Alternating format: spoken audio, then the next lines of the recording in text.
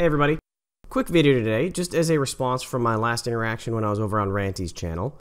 During the stream, Nathan Oakely showed up. And in typical Nathan Oakely fashion, the first thing he did was started slinging insults rather than trying to discuss the topic at hand. Now, Nathan had just finished 2 hours of discussing logical fallacies, so that's all he had on his mind. That and calling me a moron. Over. And over. And over. And over. Rather than presenting information that debunked the information I had. But then he did a debunk video. Let's see what he said. The power of art compels you. Power of art compels you to believe such silly things. Every single example claimed to demonstrate that the Earth is a globe will start with the presupposition that the Earth is a globe. In this case, the R value. Nathan Oakely seems to think that your entire presentation was using fallacies. Would you agree with that? I would disagree, and I'd also like to point out that he spent half of the video calling me a moron repeatedly. Okay, so question, where did you get the R value, radius value, that is the very presupposition your argument is based on? I did not, because nothing in my video was about determining R or using math that relied upon R.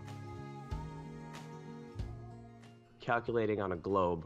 The basis for my calculations weren't global. Does BM think the globe model reification he presented is not based on R? If so, he is, as already demonstrated, a you-know-what.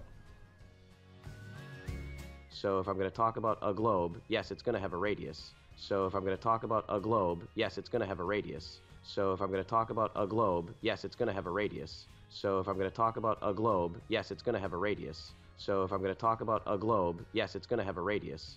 Yes, it's going to have a radius. The globe model reification used in your demonstration utilizes the R value, you moron. Nathan, if we're going to talk about the different possibilities of the shape of what's under our feet, and one of them is a globe, then yes, that globe is going to have an R value. But I didn't use an actual R value in any of my calculations. You're saying that I assumed the R. I did for my model, and then I removed the R for your model. Oh, wait, no, I didn't remove the R for your model, because apparently your model...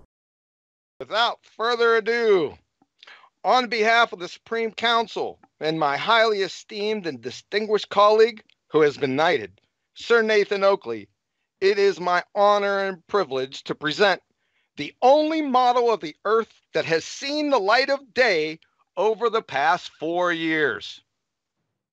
Here it is. Brought to you by our Flat Earth friends over at Google Earth. Hashtag same team. And Google Earth assumes the R. So you are partly correct. For several spots in this video, yes, I did have something that was based on an R value. The distance between Sydney and Adelaide on a globe, and the distances between Australia and South America on a globe. Yes, those measurements would have had an R value because that is calculated to Google Earth. But here's the rub, Nathan. I didn't have to use those values to make my point. Because there are still people in Australia that drive between Sydney and Adelaide, and there are still people that were on a boat that went across the ocean. The people in the boat, the people on the planes, and the people in the cars live in the real world, observable to humans, which is something the flat earthers want us to all do. Go out and observe the world. Don't use your special techniques and your instruments, just go out and observe the world. But beyond all of that, Nathan, if we ignore the fact that I used Google Earth, your model, which incorporates R, and we pay no attention to how far people actually walk on the ground in these distances, not even the math I used included an R value. My math included 3 components.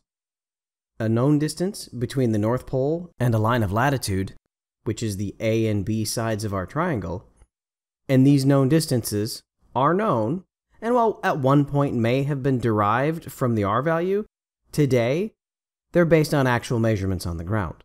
And then the inner angle to our triangle. With that information, I use this formula.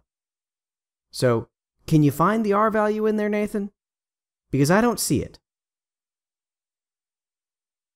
Your distances use the R value on Google Earth. My distances are simple and flat. So for anybody that wants to drive between Sydney and Adelaide and prove to me that the distance isn't about 3,000 kilometers, I invite you. That would be an amazing experiment to do. So if Nathan would like to take a trip by boat, I suggest you to borrow a rowboat and go from New Zealand to Peru and prove to me that the distances that people experience are wrong and the southern hemisphere is actually bigger than we claim it is. I invite him to do so. But just remember that by doing that, he would debunk his own model, Google Earth, because he can't think of a better model. Oh, I'm sorry, his response to that is that we don't live on a model. No, Nathan, we don't live on a model. And you know what a model actually is. It's a representation of something that's too big for you to understand. But I think most things are too big for you to understand, Nathan. If you need some help, come on over. We'll talk about it. It's okay. Calm down.